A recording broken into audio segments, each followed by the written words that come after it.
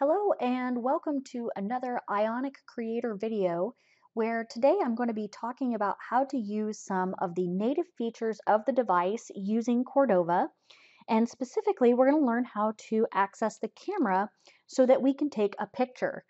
So a lot of apps, of course, want to be able to take pictures or access the camera. I mean, these days, who doesn't have at least one, if not two cameras on board their smartphone? And we often want to leverage these cameras to be able to make maybe an Instagram or Snapchat type application, or maybe you're capturing these images to do something with them. And so, luckily for us, the native Android and iOS camera can be accessed easily using the Ionic framework. And what we're going to be using is the AngularJS extension called NG Cordova. And so if we're using the Ionic Creator, which we are, using plugins is a little difficult because when we are accessing native device features from within our app, like the camera, using Cordova plugins, we can add the plugins into Creator, but then we have to test outside of our browser environment. So we have to actually have a device that we can test on because that's how we actually access that native feature of the device. So while this video, I'm going to show you how to use the camera, I'm also going to show you how to get that onto your device so that you can test. So in this tutorial, we're going to be using the NG Cordova set of extensions for AngularJS. So if you're not familiar with NG Cordova, this is a collection of AngularJS extensions that allow us to access the Cordova API and make things a little easier when we're wanting to write our JavaScript. So what you're going to need to do is we're going to need to go to the NG Cordova website. We're going to need to download the latest release if you don't already have it. You can either click download like I did there and it'll download for you. Or you can go out to their GitHub and you can get the latest release if you want. And you can go through here and pick out a specific one if you're looking for something specific. But honestly, the one that you get off the main website is perfectly fine. So once you have the package downloaded, you're going to come into the dist folder and you're going to find the ng Cordova min.js file. Now we can't copy this anywhere. We're going to have to create this file essentially over here in our project. So over here in our code section, under other.js, we're going to click the plus so that we add a new file, and we're going to add a file named the exact same thing because we're essentially going to copy and paste. There's no way to add a file into the Ionic Creator, like you can't upload one. So this is the way we have to do it. So it's going to be ng Cordova min.js. So watch your spellings and your hyphens and things like that. So it's going to give us, just like a blank module. We're just going to delete everything out of there. Come over to our min.js. I'm just going to open that up with like Notepad, right? And it's minified. So if you're not familiar with a minified file, it's all of the code that you would get in the standard JS, right? You could open the Cordova.js, but it's compressed so that it will download faster in our browser. So I just did a Control A, Control C, right? Select all, copy, and then we're going to paste that into our window over here, right? Looks like a mishmash of stuff, and save. So that will add that Cordova library into our application. Then we're going to come over here to this tab on the right that says Code Settings. And you'll see that our file has already been added automatically under our external JS. But we're going to have to add it to our Angular modules. So over here under Angular modules, we're just going to type ng Cordova. Actually, I think the C is capitalized. No hyphen here, right? ng Cordova, all one word. All right, we hit enter, and that adds it to our list of modules. So next, we can go in and pick out some Cordova plugins. So that's this third tab over here. Right, you can go look up the great big list at cordova.apache.org of all of the plugins that are available. But since we're working with the camera today, we're going to look for Cordova -plugin -camera. All right, and when we find it, we are going to add it to our list. So make sure it shows up right here. in our list. So we should have the NG Cordova listed under our Angular modules, and we should have the Cordova plugin camera listed under our plugins. All right, so now we're ready to actually make some magic. And so let's come back over to our layout, and I'm going to add a button. And this is the button we're going to click when we want to take a picture. So I'm just going to put take picture. And then we also probably want to display that image when we're done with it. So I'm going to add in an image control. And I'm going to switch, instead of upload image, we're going to switch to text input, and we're going to use a template tag. I'm going to name my image, let's use IMG URI, right? Just a basic image locator name, whatever you want to name it. This is just a variable. And then we're going to get started on our code. Now I already know I'm going to name my method take picture. So let's come over to our button and just hook up that click event. We don't have the function yet, but that way we don't forget to do it. So click on your Angular directive. We're going to make an ng click event for take picture. Open close parenthesis. And that's pretty much all we have to do to the UI to make this happen. So let's come over to our code. I'm going to open this real big. Make sure we're on our page. We've got our basic controller function. All right, now there's one thing we have to do up here where it says scope, state params. Anytime you've added in an additional module in that code settings section, we also have to add it up here in our function. So I'm going to add our $ Cordova camera, right? Because we added in that package. All right, so let's set up our take picture function. We've written functions before, so hopefully that's not too new for us. Now, in the documentation, if you go look through how Cordova, it has a built-in method called getPicture, and that's ultimately the method that we call when we want to access the camera. The getPicture method takes in a whole bunch of different options, and so essentially we're just going to set up all of the options that pertain to what it is that we're doing here. So you have things like quality. You have to spell quality correctly. And you can pull up the documentation for these. Destination type. We want a data URL. So I'm going to do camera destination type dot data URL. Oops. These are commas.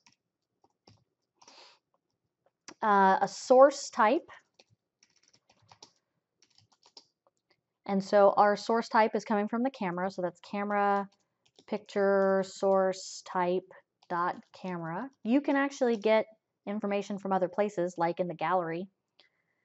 Allow edit. So after the image is taken, the application will attempt to open whatever the default picture editor app is so that the picture can be edited. If you don't want this, set it to false.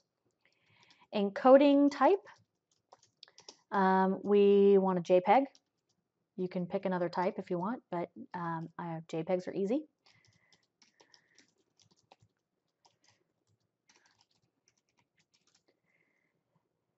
Target width. You can set, let's just do 300 by 300. Target height.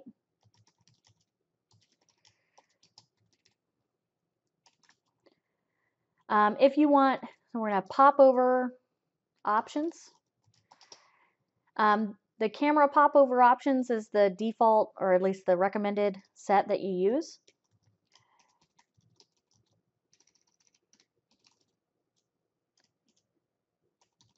Gotta be careful with your caps here. And then save to photo album. After the user takes and edits their picture, do you want them to save it? In this case, I'm going to say false. Of course, if you do want them to save it, you can set it to true, and then it would show up in the user's gallery later. Okay, so let's set up our get picture. So this is on the Cordova camera plugin. So get picture takes in options. Then our function we have our image data. Image data is what is coming in from the camera. And so remember I named the template tag that is going to show up in my picture image URI. So scope.image URI is going to equal data colon image, and it's a JPEG, and we're using base 64. Hold on a second, I'll explain that. Let me finish this line here. And then appending the image data that we got from the camera. And then to end this off, if we have an error,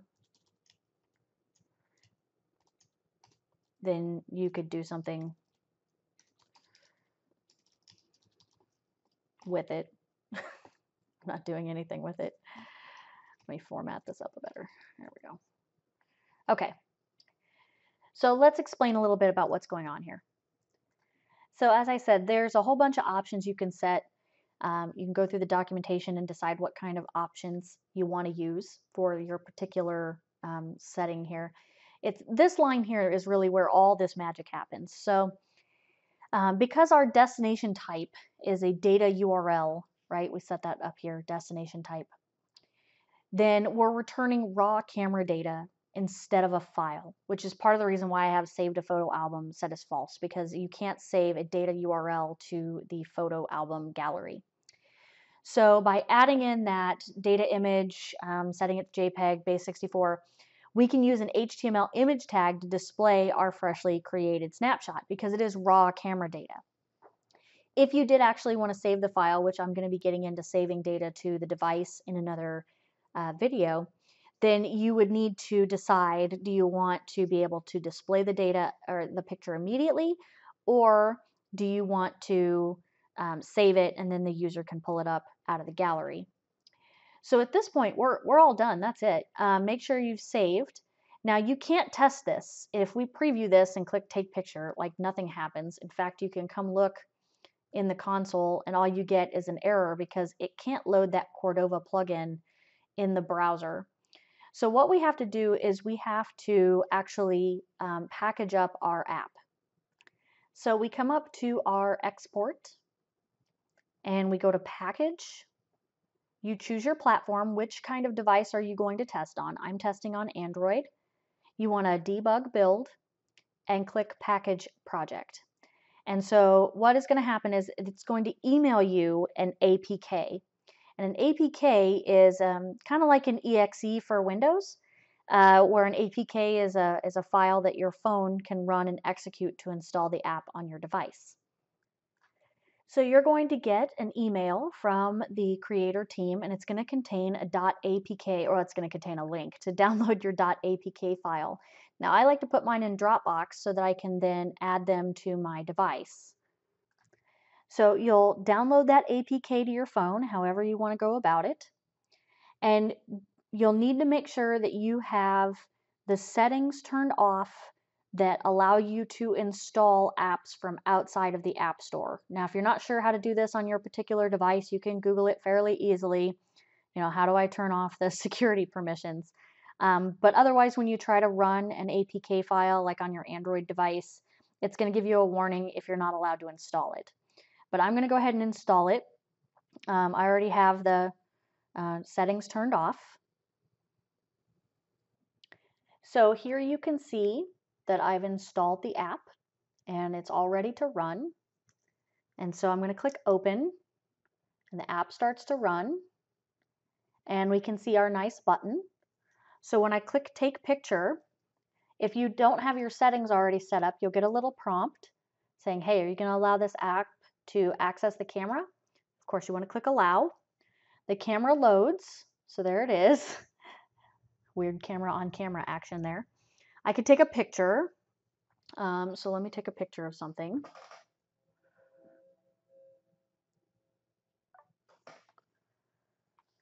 So there is the picture that I took of some toys on my desk. And we click the blue, in this case, I click the blue thing. And then it's going to take us over to the editor, because remember we said editing is true. So it's going to take me over to the Photos app, which is my default editor for photos. If I want to crop it, rotate it, do something with it, whatever, I click done. And now I can see it here in my app in that image control that is located on my page. So I hope that this has been helpful for you to be able to take a picture, display the picture. Later we'll get into how we can save information to the device. So if you want to take a picture and save it, have it available in the gallery, be able to use it as part of the app, right? If you do want the code for this one, it's available on my GitHub. And as always, if you have any questions or if you're running into any trouble, leave me a comment. Thanks.